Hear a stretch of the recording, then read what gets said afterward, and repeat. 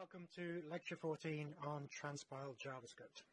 And as I'll explain a little bit later in this lecture, transpilation is a process of converting one lot of source code to some other source code, and that's distinct from compilation, which is converting source code into machine code. And as I say, I'll go into this a little bit later. So I'm going to start the lecture with the ECMA script, which is a set of specifications that are implemented by the JavaScript language. And ECMA script in the last sort of 4 or 5 years has introduced a sort of number of new features which are implemented by some JavaScript in some environments, some browsers, but it's a little bit of a patchy picture. And to get around, so to enable you to work in the latest features of JavaScript without breaking code in older browsers, then there's this whole sort of transpilation process where we convert JavaScript written in a new version with the latest features into JavaScript that will run in an older browser. And that's what transpiled JavaScript is all about. Then I'm going to introduce you to TypeScript, which is a way of adding types to JavaScript. And then you also need a transpilation process to convert TypeScript files into JavaScript files that will run in a particular environment. And then I'm going to go through an example of TypeScript that'll show you how one way in which you could use TypeScript to write the code for downloading data from web services and uploading it into the cloud. Okay, so ECMA scripts. So ECMA scripts, or ES, it's a series of scripting language specifications. It sort of describes the features of the language and what various keywords should do under certain circumstances and that kind of stuff. And JavaScript is the most well-known implementation of the ECMA script specifications. And there might be other ones, but people often talk synonymously about JavaScript and ECMA script because they're kind of the same thing. But technically, JavaScript is the implementation of ECMA script. And what happens with ECMA script is, experts get together, from time to time, and they add new language features to address sort of buggy, annoying stuff in JavaScript, to add new features. And obviously, that leads to the problem that JavaScript gets more and more bloated with more and more ways of doing the same thing. But on the other hand, it does enable you to write some much nicer, cleaner code if you stick to some of the more modern ways of doing things. So here's the various editions from W3 Schools website. So, pretty much most of all of last year and, last term as well, we're kind of focusing on, sort of 2009 ECMA script 5 or ES5. Which is, the sort of core version of JavaScript that's in most books and implemented everywhere. But then in 2015, there was like a new version of ECMA script that had, things like let, constant, and then since then, we've had more and more features being added to JavaScript up to ECMA script 2018. So it's not like there's a single static thing called JavaScript, it's very much a language that evolves over time. So these are some of the sort of new and very useful ECMA script features. Obviously, there's many more than this, but these are the ones I'm going to focus on here, because I think they're going to be the most useful ones for when you actually come to implement your coursework and probably in the future as well. And these have got many good features. These are good features of JavaScript, I think. So you've got the let keyword, you've got promises, constant, classes, array lambda, function, definition, async, and await. And I'm going to go through these quite carefully with some examples, because all of the code I'm going to be giving you, or going through this term, all the examples, I'm going to be basing them on new ECMA script features. I'm going to sort of move away from var and callbacks and all this kind of stuff as much as I can. So the first feature I want to talk about is this new keyword let, which is pretty much a replacement for var. I mean, it's very hard to see why you want to use var once you've started using let.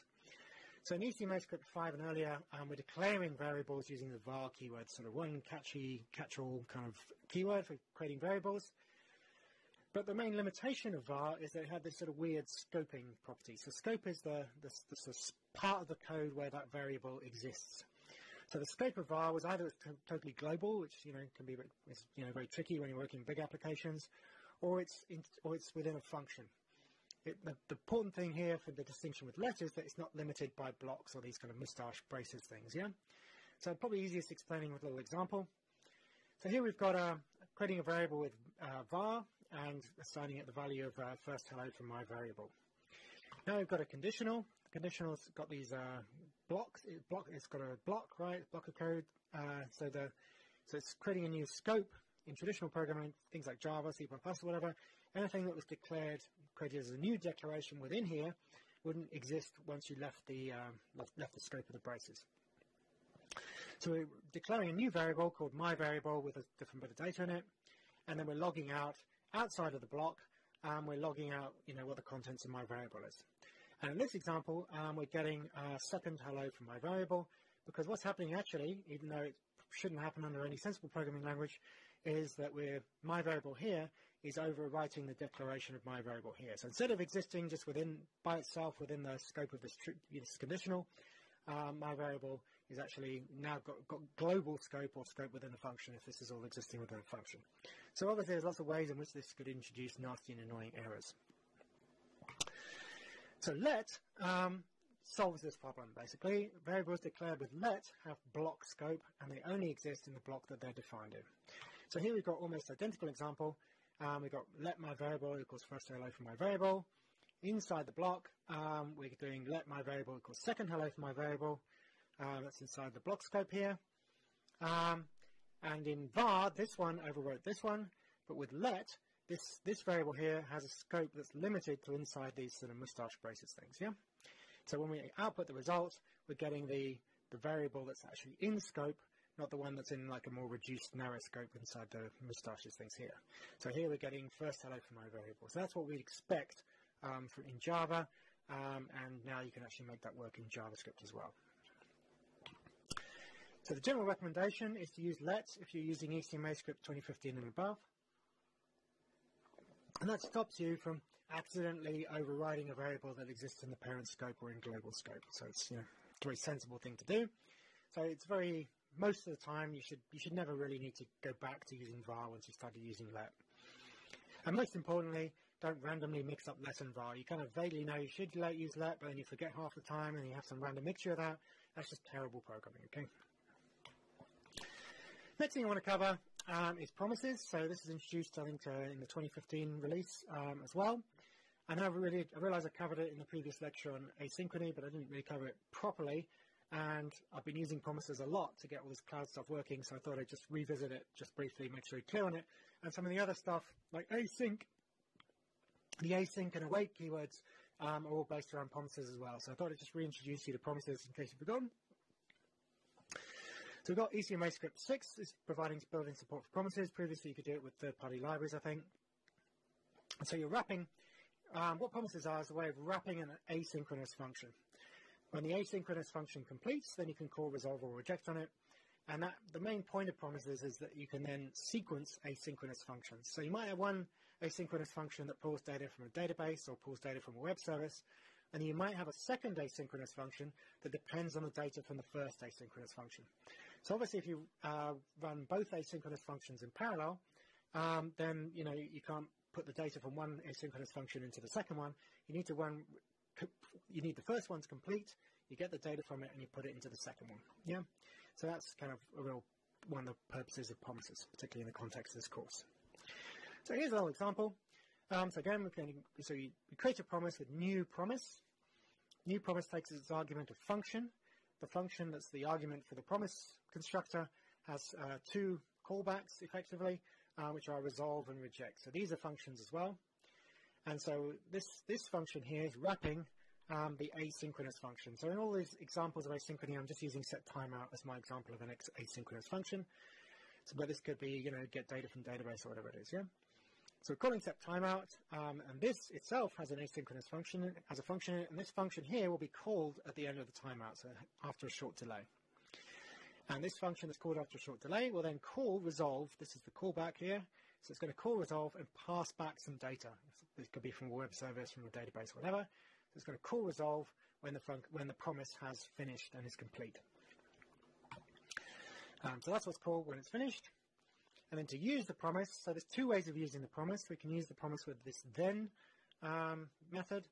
And when we call then, whatever goes inside the argument for then is then called when the promise is finished. So they're called then, and then we call another function, here. And so this function here will be called when this first promise is finished. And I'll show you later, we can also use await to execute and wait for promises. And so when it's called, so what happens, we call my promise then, and then when after 250 milliseconds, we'll call this thing here console log, and we'll get this output here. So the next thing I want to cover is constant. And you may remember this from Java. I think you have, yeah, a little hazy on that, but I think you have final, something like that, which is similar to constant. And so the idea of constant is there's certain stuff in code that you never want to change, and you're confident that it's never going to change. So if we use, for example, pi in our code, if we're doing stuff on geometry or whatever, then we might want to define pi as a constant, and we know that pi is never going to change, right? So conventionally we use uppercase, so constant name here, I'm using uppercase here because David Gamez, because my name's not going to change, right? And what will happen when we try and compile this, or we try and run it, we're going to get an error if we try and assign a different value to a constant variable. And that's the true primitive ones. I'm going to talk about objects and arrays next. Yeah, but with the basic primitive data types like string, number, boolean, this kind of stuff, if we do constant name equals David Gamez and try and assign it to a different value, Fred Jones, for example, then that's going to throw an error. This is like TypeScript generating the error, but it would also throw an error in JavaScript. The engine was based on the latest version of JavaScript. Now with arrays and objects, constant works a little bit differently, and it sort of works a bit like Java, I think, probably in this case. So when you have a variable that's pointing to an array or an object, what that variable is pointing to is an array of memory. So when I say let my object equal whatever it's equaling to, it's then creating a bit of memory, I think probably on the heap, and that bit of memory is, so effectively your variable is a pointer to a memory location. So when you declare that an array or an object are constant, what you're saying is that that array, that pointer, can't point to a different bit of memory. It's not saying that that bit of memory, the contents of that bit of memory can't change. Yeah, it's only saying that the pointer will always point to the same bit of memory. So if we've got this first example, we're getting an object, person, I'm declaring it constant, and I'm pointing it to, nameless, brown age, whatever. I can change the contents of the memory that's being pointed to by person here. So if I do person.age23 and log it out, I don't get any errors with that. On the other hand, if I create a constant person pointing to this piece of memory, this data structure that's going to be held in memory, and then I create a different object pointing to a different part of the memory, then I'm going to get an error here, because I'm trying to change the memory location that's pointed to by person. I'm trying to say that the memory location pointed to by animal should also be pointed to by person. So I can't change the memory the sort of memory, bit of memory pointed to by person. I can change the contents of that memory. Now this is a very nice feature being introduced in, I can't remember which version of JavaScript, but it's available now. Which is classes. So last year I did that lecture on advanced JavaScript, and I showed you how you could create constructors. In this case, this is a constructor that takes for an animal object.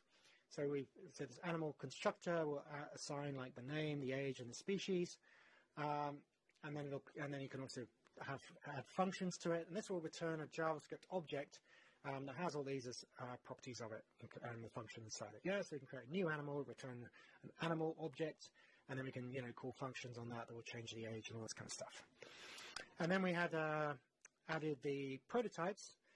Explained how in this horrible clunky way we can use prototypes to kind of do this kind of inheritance stuff with JavaScript. But it was really, really awful, and I can't imagine anyone really being very keen on using that. Yeah. Fortunately, they've now introduced classes to JavaScript, and it's a much, much cleaner, nicer way of writing object-oriented code in JavaScript. So here's a little example. So I think, so you just use the keyword class to declare a class. In this case, animal class. And then we have, you have special reserved words like constructor, and I think there's getter, setter, this kind of stuff. And you can also declare variables inside the class and give them public and private access and this kind of stuff. So we have a constructor, and this is actually creating variables with, the sort of name, age, and species. We've got a method inside the class, and then we just do the same sort of stuff as we did in the previous, with the previous method of creating classes. We do let my animal equals new animal, and then we can just call methods on it and log it and all the rest of it. So much, much nicer way of using using classes in JavaScript. Another feature I kind of really have to introduce because it's used everywhere at the moment is this lambda arrow function. So in ECMA script, we can use this arrow thing, which is sometimes called a lambda function, instead of just the function keyword to define functions. So, you know, some people are a little bit obsessed about how much typing they do, so this has less typing, particularly since there's a few sort of bits you can omit using this lambda notation. It's not suitable for class methods or constructors because, you know, I don't see why you couldn't do that really, but constructors certainly wouldn't really work because it's got a constructor keyword. But the real benefit of this, beyond the sort of minor sort of syntax, you know, sugar, is that with a lambda function, we don't get a this associated with the function. It's a little bit tricky to explain, but I'll do my best to explain it now, yeah, with an example. But first, before we go into the this business, just talk you through how we use it. So if we, so with a standard function, we just call function, name of the function, and then the sort of smooth parentheses. With a lambda function, we can just, if it's a single argument, we can just put that argument, lambda function, then point to some curly braces stuff. Or, if we wanted to, we can actually eliminate we don't even need the mustache stuff if we just got a single line of code, I think.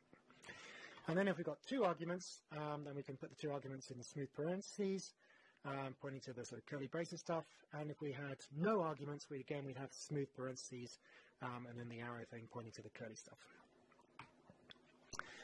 Now I'll try my best to explain this thing. I think the code makes it clear, but you know, in the explanation you end up talking far too much about this and this and this, and it gets a bit confusing. So this code doesn't work, yeah, and it's not really clear why it shouldn't work, because what we have is a function here, and the function is a constructor, right? So it's returning an object, and it's got this.age. So, you know, it'll return a person object with the age set in it. And then it'll also have, it's supposed to have a set interval function. It doesn't make much sense, but anyway, it's calling it up. So this is a method inside the person, and it's going to call, I think when we create a new person, yeah, it's going to call set interval straight away for some reason. Anyway, it doesn't really matter. Point being, we have, we're calling this.age inside this person, which is thing, object, thing, function, which is being created by this function. Yeah, so this is a bit of a mess, all this function stuff anyway. But this doesn't work. And it doesn't work because it can't access this. The this here is limited in scope. It refers to the function here, not to the function here. Because every function you create with the old syntax has this scope associated with it. So this.age++ is referring to this function here. It's like it's creating a new doesn't exist. Age doesn't exist here, so we can't increase it. So it's creating this not a number thing when we try and log it out. Yeah. Whereas what we wanted to do is refer to this.age in the function that's containing the other function. So what you have to do in the old syntax is this really ugly hack. Okay. So instead of so what we have to do is create a copy of the scope that's outside the function we call it. We're sort of creating inside the so it's a function inside a function, right? Function A, B inside function A, yeah? So let's call this function B. So we need to create a copy of this associated with function A, and then we can then access that within the function that's enclosed within that, yeah? So this copy is fine because it's pointing to a variable that has this unique name, which exists pretty much everywhere inside this function. And then that's pointing to the this associated with this function. I told you it's going to be a little complicated to explain. So we need this hack, and if we put this hack in, then this works, yeah? And we used that hack last year, in the example on view, right? I couldn't get this to work, so I had this function here, and I couldn't use this scope in here to access serials because it referred to this function here, not to this function here. And so it all got a bit of a mess. So what I did, I had to create a local pointer to this and then reference that in here. It's really unpleasant, ugly hack. Lambda functions solve this because there is no this associated with a lambda function, right? If I had a function here, this would break again, but because it's a lambda definition, it doesn't have a this scope. So this.age here is the same as this.age here, and and it works just fine. So lambda functions have some real advantages in terms of avoiding the this scope that's associated with functions. So you can choose to have this scope if you want by using the function keyword, or you can choose not to have it by using the lambda way of defining functions. Okay, and now we have async, and this is a keyword placed in front of a function to indicate that it returns a promise. So now we're getting seriously into the use of promises to handle asynchrony, and that's a big part of JavaScript now. So if the function doesn't return a promise, and we could declare it as an async function, then it's just going to wrap the function in what's returned in a resolved promise. So it always works, but sometimes it's kind of trivial. And we need to use await. I'm going to explain await a little bit later. It's a nice way of handling promises, but it only works inside async functions. So you need it async both to if you want to return promises, but also if you want to use await. So here's a little simple example. So here we've got a function declared async, and then this returns a promise. In fact, it doesn't return a promise; it just returns, Jane, a string. But because it's going to wrap it in a promise, we can still do the syntax we call then. So the function will resolve with Jane as the result. So this is a way, again, lambda functions, you don't even need the smooth braces or the curly brackets. We can just do result, and it's going to call that bit of code there.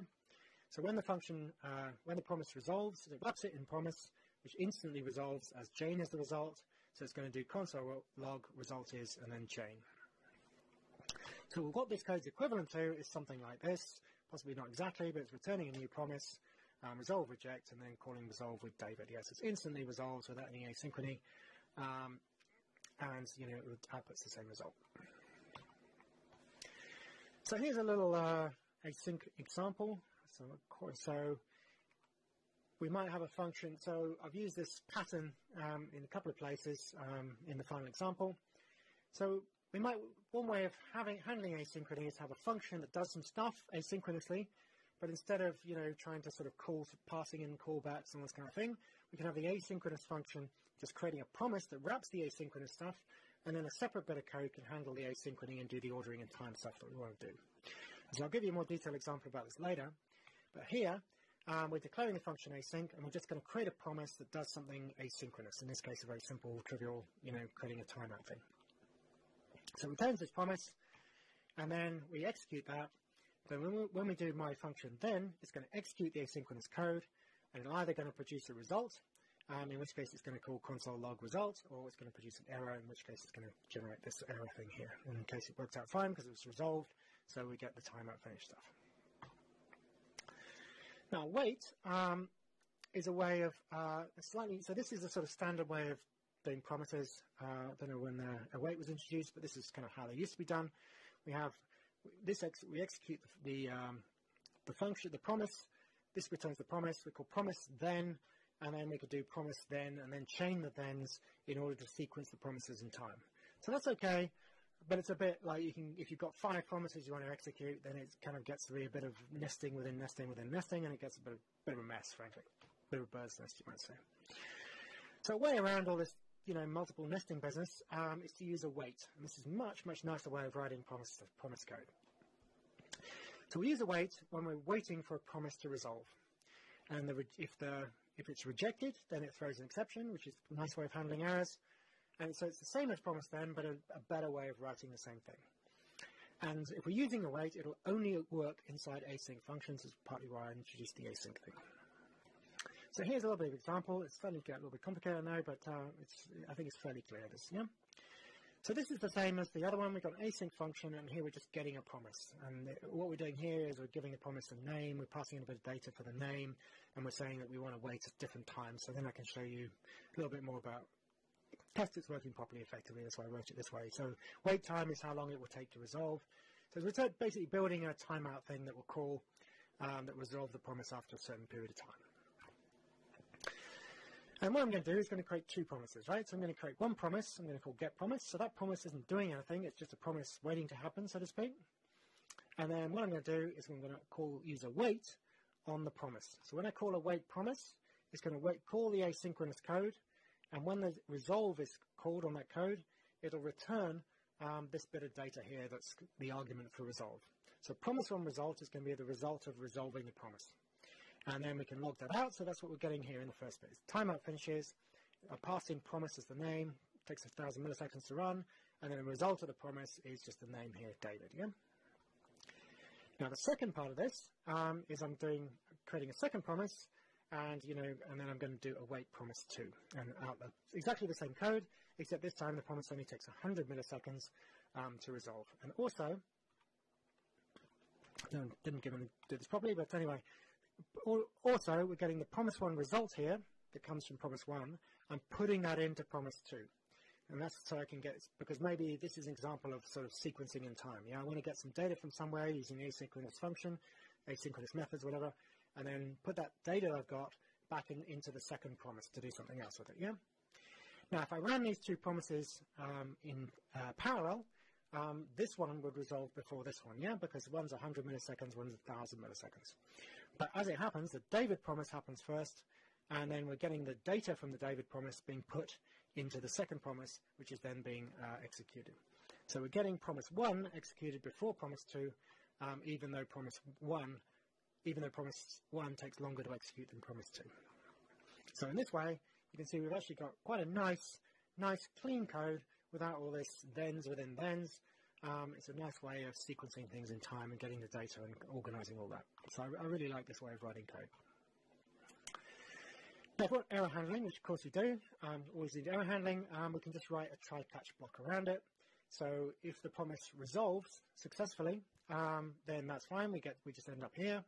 But if it doesn't resolve, if we reject it, then we end up in the catch block, and then we can output the error there, yeah, or do some other error handling. So I like this, I have to say. And then finally, we've got promise all. And that just lets, suppose you've got 10 promises, and you could sort of work them through sequentially or do some kind of for loop, but the for loop probably wouldn't let them all run in parallel. So nice efficient way of running lots of promises, executing lots of promises and waiting for the result of all the promises is to use promise all. The important thing here is it's not giving you a time relationship between the promises, it'll just execute them all at once, and then when they've all finished, it'll then resolve the promise all.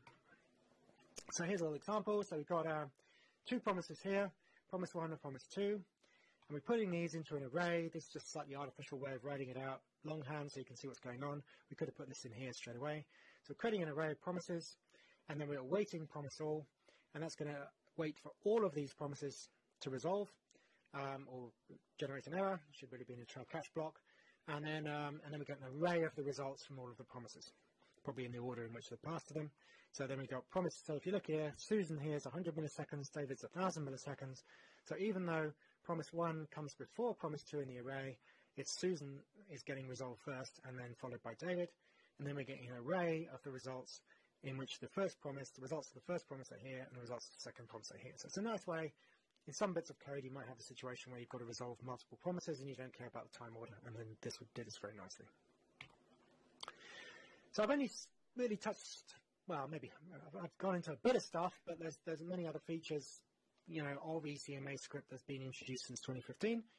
Haven't got time to cover them here. So this is really just an introduction of some of the ones I think are more useful, and some of the ones that I particularly found useful when I've been developing Lambda functions in the cloud as part of testing out the coursework for this term. Right. So now I'm going to introduce you to transpilation of JavaScript, which is what we're going to need if we want to use these new features of ECMAScript within older browsers and environments. So all of you come across compilation, right? Compilation is a process where we convert source code, like C++, into machine code, which is executed by CPU. So we typically write C++, we typically program in a high-level programming language, right? All this kind of stuff. And then compilation is a process that converts that high-level programming language into a sequence of very low-level instructions for the machine. So CPU, it works with, machine code, which can write assembler code and converts it to machine code, but it's basically a series of sort of push, move, copy, these kind of very rudimentary operations. And they're specified in machine code where each sort of, hex combination or whatever specifies some operation. With Java, it's a little bit different because your compiling is converting source code into byte code. That gives it this sort of run anywhere property. And the byte code is executed by the Java virtual machine, and the Java virtual machine is a executable running on the particular operating system. So that's compilation, and then with JavaScript, which I'm going to cover here, we have mainly transpilation. I think 1 or 2 people working on compilers with JavaScript, but most of the stuff with JavaScript is transpiled. Is all about JavaScript is much more about transpilation than compilation. And transpilation is the conversion of source code written in one programming language to source code written in another programming language, or source code written in one version of a programming language to source code written in another version of a programming language. And that's what's going to be most relevant here.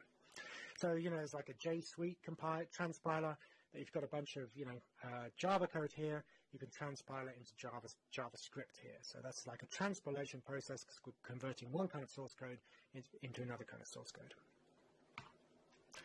So why do we want to transpile JavaScript? Well, the main reason, at least in the context of this lecture, is that we want to use the latest versions of JavaScript, right? Because they're cool, they let us write clean code, they let us handle asynchrony in a really nice way. But if we try and run the latest code in an older browser or an older environment, old version of Node, whatever, then it's just going to break and not work. So we want to be able to, transpilation will enable us to write code in the latest version of JavaScript and run it in an older browser. We can also add coding productivity features like types, for example. So we're going to have some stuff on TypeScript later in this lecture. And also, as I said, we may be, unlikely, but maybe, we've got this amazing program running in Java, and then we'll have this amazing transpiler that will let us just run it in JavaScript. It's pretty doubtful that's going to happen, but, there's a lot of transpilers out there, so some people are kind of optimistic about that, I guess. And this is why we need, the main reason why we need transpiling in JavaScript, because as they introduce new features to JavaScript, or ECMA script, being picky, it takes a while for them to be implemented by the latest browsers. Yeah, so if you look at, this is like ECMA script 2015, and 2 years later, right, we're getting support for that in Chrome, or ECMA script 2016 only got support for in Chrome and Opera this year, and heaven knows what support is in other browsers. So if I write some code using the latest features of JavaScript, it's probably not going to run in Chrome, or even in Chrome, right? Chrome, you can guess, is going to be the most up to date. If you look at it here, Internet Explorer does not support ECMA script 2015, but if we look at these statistics, still around about 2% of the population is still using IE 11, or this is like pre-Edge Internet Explorer, which doesn't support ECMA script 2015 at all. So all of those nice features I talked about in the previous section, they're not going to run Internet Explorer. And if you're a company, that's 1 in 50 of your user base. And that's possibly quite a lot of your user base, right? I mean, if you're using, the sort of targeting millennials or something, you're all, using Chrome, then that's okay. But if you're targeting maybe, older generations running older operating systems, or people are just out of date, I'm stuck with Internet Explorer, something or other on my corporate laptop, for example. So you're going to be excluding an awful lot of people. 1 in 50 adds up to a lot when you're talking about millions of customers, if you can't support IE 11 to some extent, yeah?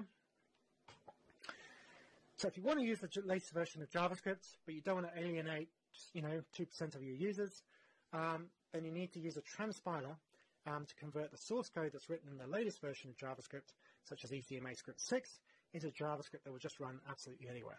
That's what transpilation is mainly about in JavaScript. And so the most popular transpiler is Babel, which converts ECMA script 2015 and later source code into JavaScript source codes compatible with older browsers environments. So the website's there. I'm not going to give you a whole tutorial on Babel because I'm going to add TypeScript to the mix as well. Yeah, and Babel, I'm pretty confident, has like lots of cool plugins, all this kind of stuff. So it's a huge user community. Babel's pretty big. If all you want to do is transpile JavaScript, later versions of JavaScript to older versions of JavaScript, Babel's the right tool to use. But if you want to use TypeScript as well, then I think the TypeScript transpiler is a better choice. And there's loads of these things, yeah? So there's a whole list of these things. You've got transpiling from different programming languages. You've got sort of fancy, more, in theory, better versions of JavaScript that transpiles JavaScript. There's a lot of this stuff. People have put a lot of energy into transpilation. So that's given us, so far we've got the latest version of JavaScript. We need transpilation in order to be able to use those in older browsers and environments. And now I'm going to talk about TypeScript, which will enable us to add types to the latest versions of JavaScript, and it will then do the whole work of converting that whole, types plus latest versions of JavaScript into code that will run in Internet Explorer 11, for example. So what TypeScript does is it adds types to JavaScript, and then it'll transpile. You can then transpile TypeScript code back to ordinary JavaScript that will run anywhere. And we want types because there's lots of programming errors that can come in if we're not checking types. Now, TypeScript's limited, as I'll explain later, in that it only checks types statically, like at compilation time, doesn't check them at runtime, but even then, it's a useful way of picking up, some of the errors that you otherwise wouldn't see until you have to sort of debug them in a complex way at runtime. There are some jobs in TypeScript you'll be pleased to know. There's at least 10 pages on technical jobs, so I didn't think that was bad. Often sort of full stack kind of developers. I don't know what they pay, not amazing, but some up to 100 grand, right? But you might have to work up to that, right? It might start at the 25 to 35 one. So TypeScript's compatible with the latest JavaScript versions. So you have like stage 3 features of JavaScript, which are ones that are kind of release candidates. So TypeScript, the latest version of TypeScript, will be able to understand code written with stage 3 features, so that's all good. So it's a good way in which you can use the latest language features and combine them with static type checking. So in Java, you're very familiar with types, right? You can't create a variable without declaring it as type unless you use object or something weird like that, yeah? And standard JavaScript, as explained in the lecture last year, introductory lectures to JavaScript, it handles types dynamically, right? You use var or let to create a variable, and behind the scenes, the JavaScript runtime will decide if that variable is a Boolean or a number or whatever, and try and interpret the behavior appropriately. And you can find out what type it thinks it is. I think it's using class or type, something like that. You can find it out dynamically anyway. Whereas obviously we could write better, more rigorous code if we could specify the type of JavaScript variables, in our methods and functions and variables. It's going to lead to fewer errors and more maintainable code. So there are people who dispute that. Personally, I think types are a sensible addition to JavaScript, particularly when you're working with larger programs and applications, because JavaScript's a bit free and easy, right? And TypeScript's so easy to use. It's like, why wouldn't you use it anyway? Yeah. So let's just look at some simple stuff here. So these are just adding types to variables. So let my name equals string type. We can just say that this variable has to be a string type. A function argument, we can specify that what's passed into this function should be a string. Good if we're doing string processing on the name, for example. And then we can specify that a function will return a variable of a particular type. So in this case, returning a string, rather than a number or something like that. Again, very helpful when we're connecting these functions together into bigger applications. So I'm just going to skim through some of the TypeScript types. This is all from the TypeScript website. You can tell from the way it's formatted. So you've got booleans, numbers. So all the different types of numbers are wrapped up into the single number type. So decimal, hex, binary, octal, possibly float as well. It's all got the same type number. And then string, arrays, objects, and classes. So you've got this sort of older way of defining array types. So you have the type followed by the array, square brackets. I kind of prefer this one, which is more like Java, more modern Java types. So we have like an array, and then you've got these sort of angle brackets things with the type inside it. Works exactly the same way. Objects, you've got an object type, and then classes, you've got like my class, and then again we just use the colon and then the type of the class there. So very nice way in which we can specify and control types. We can also have the any type. So maybe you don't know the type of a variable because you're working with legacy code or third-party library or something. And that just says we're not going to check the type of this variable. So we can just declare it as any type, and then we can assign anything we like to it. Void, mainly used when we have a function that doesn't return anything and we want to specify that it doesn't return anything. So in this case, we can have the void type, and there's various sort of messy bits of void and undefined, but which I decided it wasn't really worth going into. We can also combine types. So suppose we've got an ID here, and the ID might be a string or a number. Then we can do that using the sort of vertical line to say that this ID can be a string or a number, but it can't be like a Boolean or a class or something like that. Yeah.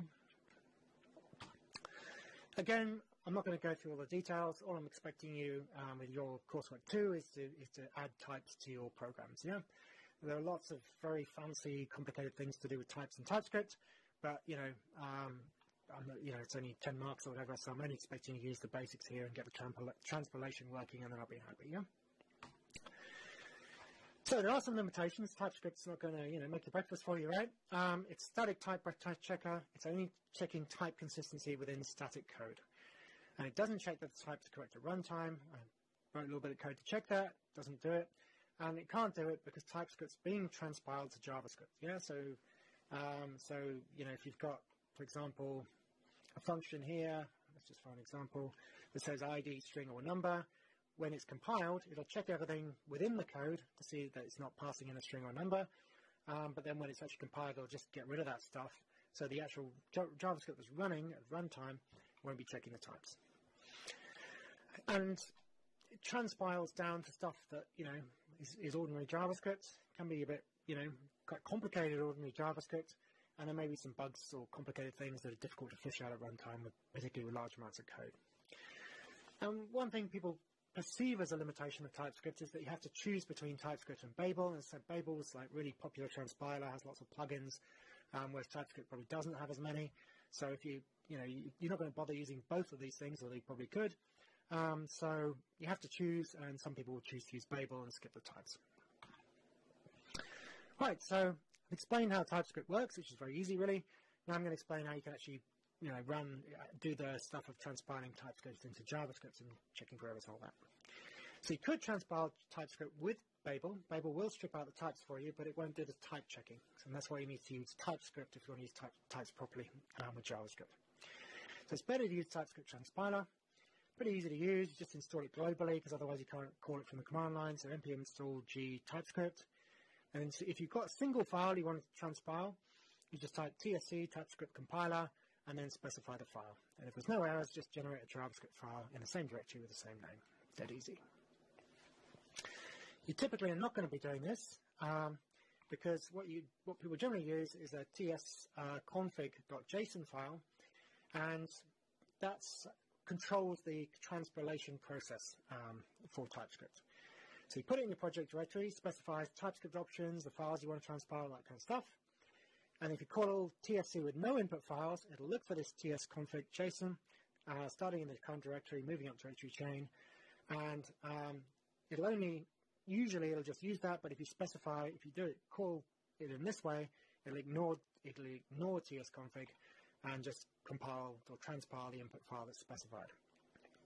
And tsconfigs like POM XML that Maven uses, or make with GCC, or QMake, whatever it is, pretty much every programming language with any complexity will have some kind of build file or combination of build files that control the build process, and that's exactly what tsconfig is here.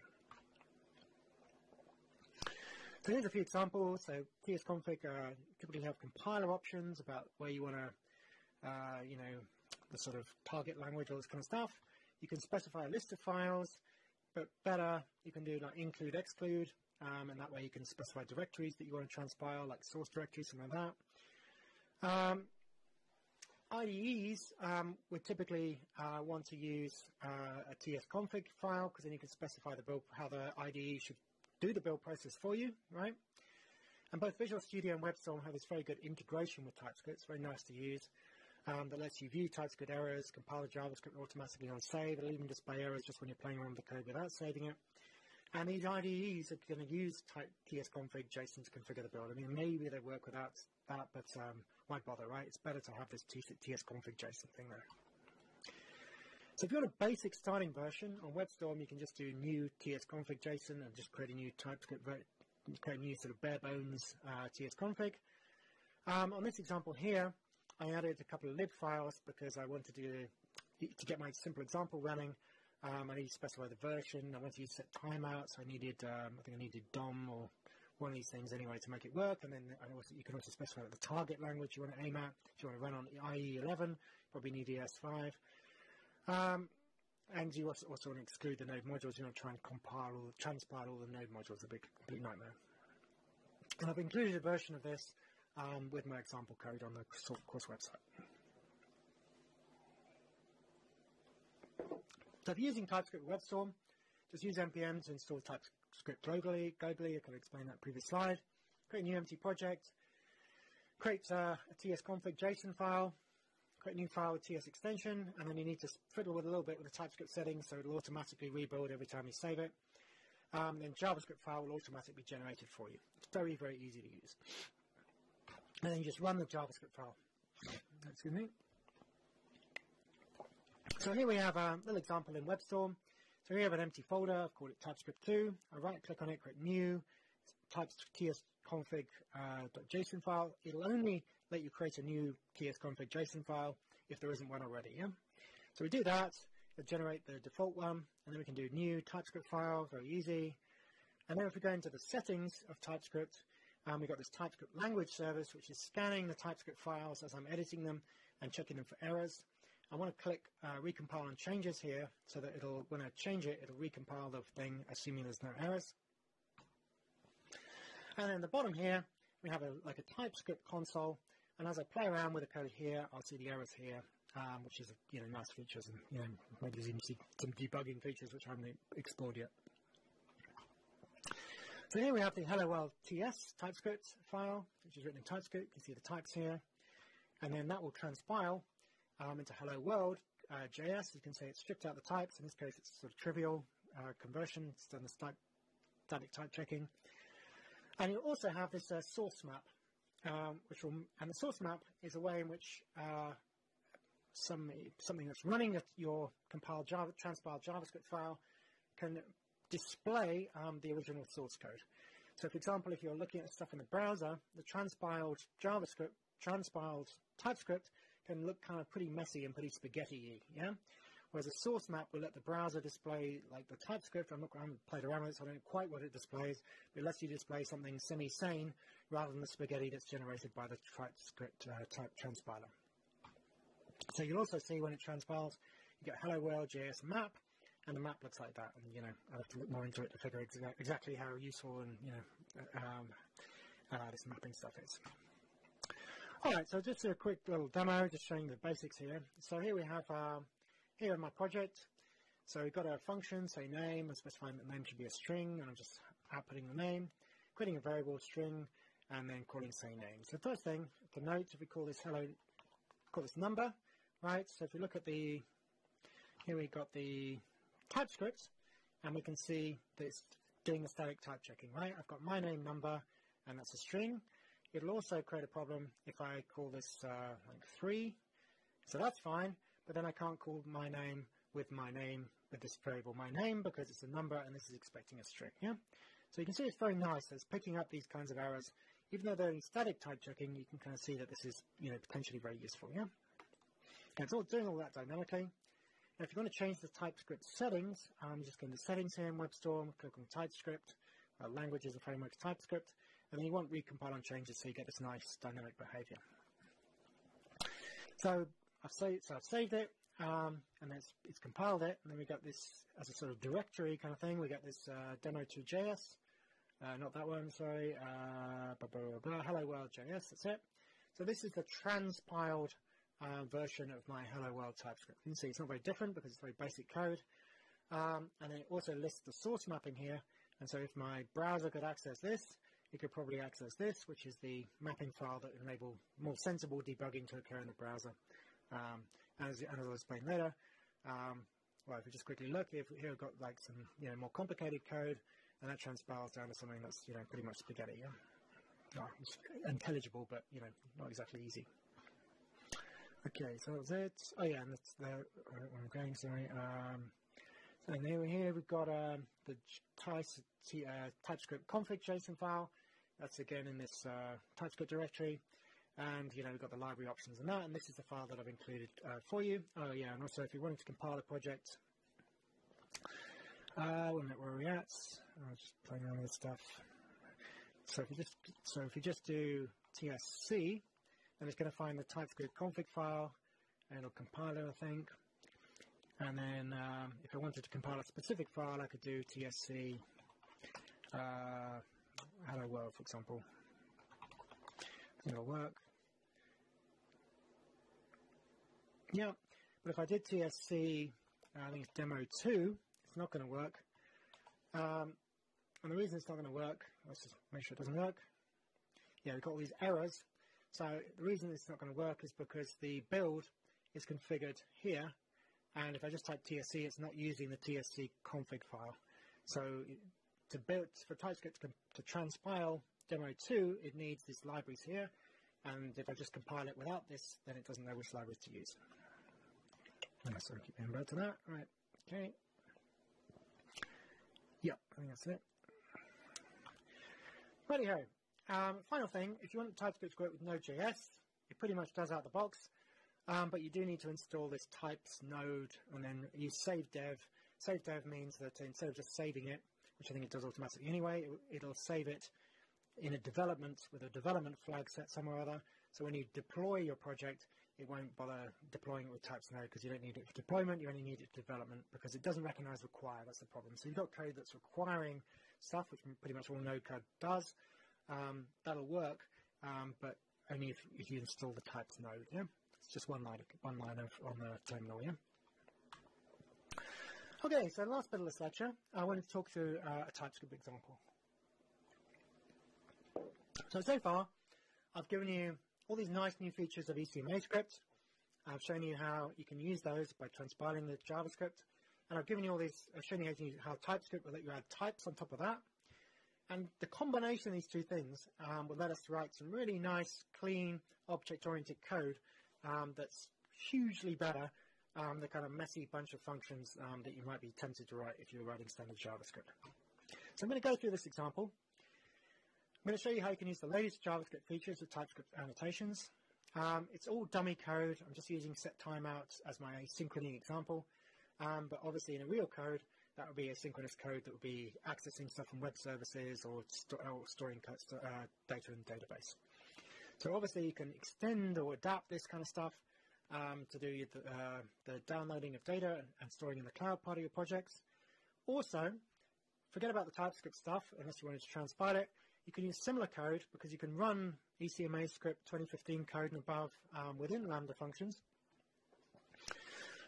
So you can use similar code just without the TypeScript annotations in your Lambda functions, and you'll find that is probably going to be pretty useful, which is why I'm giving you this example. So here's my example. So here I'm using all the classes stuff, right? So I've got a class DB interface, and we've got a couple of variables, username, password, and the constructors storing that stuff just in standard Java way. I've got a couple of empty methods that would contain the code for connecting to the database and closing database connection. And then I've got an asynchronous method that stores the data. Now note that this doesn't just go off and asynchronously store the data when I call store data. What this does is return a promise, and when that promise is executed, it will then store the data and then call resolve or reject, or I can use await with this promise as well. So it's an asynchronous method returning a promise, and this is key to this sort of way of doing things. Then we've got a data downloader. You can imagine this is contacting a web service, something like that. So we could pass in a URL, and this is totally fictional, this example, right? And then we've got another asynchronous method that again returns a promise. It's not something that you call the method and it does it. You call the method, returns a promise, and then you can use the promise logic, await and all that kind of stuff to sequence the actions there, right? Because otherwise, if we didn't handle this asynchronously, and we called store data followed by get data from web service, if we called get data from web service followed by store data, then these two functions would execute in parallel, and that wouldn't work, right? We want to get the data from the web service and store it in the database. We need to sequence them, and that's why we need to get a promise and then use the promise to do the sequencing for us. I'll explain that in a sec. So now we have the main class, and it's got the instances of the DB interface and the data downloader classes. So I'm using TypeScript to say that this DB interface is a DB interface and so on and so forth. The constructor is then building instances of these classes. And then my async method, it looks, nice and clean, right? So it starts by getting the data downloader promise, right? So again, it's not doing that. It's not getting the data from the web service. It's returning a promise to get the data. So we're getting a promise, and then we're awaiting. When we call await the promise, you remember that means that the promise is then executed. When it's finished, this thing completes and returns, in this case, the data that's being downloaded from the web service. So if you look at my data downloader, it's just returning some dummy data here, okay? So that's what gets returned there. And then I'm just logging out the data's been downloaded.